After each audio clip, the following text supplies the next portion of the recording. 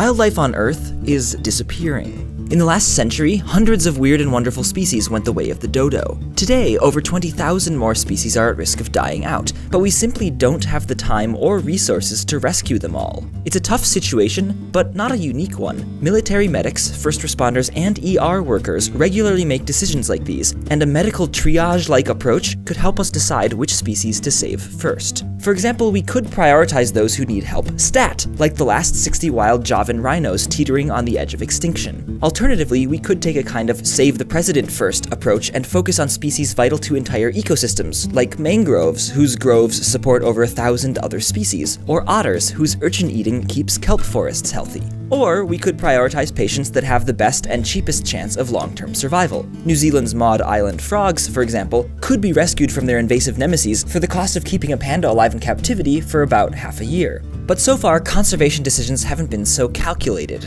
For instance, giant pandas aren't nearly as rare as Javan rhinos, nor as critical to their ecosystems as otters or mangroves. Plus, they're such reluctant breeders and their bamboo forests are so fragmented that saving them has already required billions of dollars and may mean keeping the species on permanent life support. And yet these fuzzy-wuzzy bundles of cuteness pull at our heartstrings and our wallets. As the literal faces of conservation, pandas pull in big bucks for wildlife protection. And they do share a little. Money raised by the World Wildlife Fund does go to dozens of conservation projects, but the majority of campaigns fronted by pandas or other charismatic creatures are solely devoted to saving their symbolic species. What's more, keeping the spotlight focused on the plight of a few celebrities means the demise of species with homelier faces, or no faces at all. You've probably never seen a campaign to save the stinking cedar or the pygmy hog-sucking louse. But unlike the celebrities, underdog species like these are often ideal triage candidates. They can be simpler to resuscitate, less expensive to protect, and vital to their ecosystems. Their only flaw is inferior cuteness.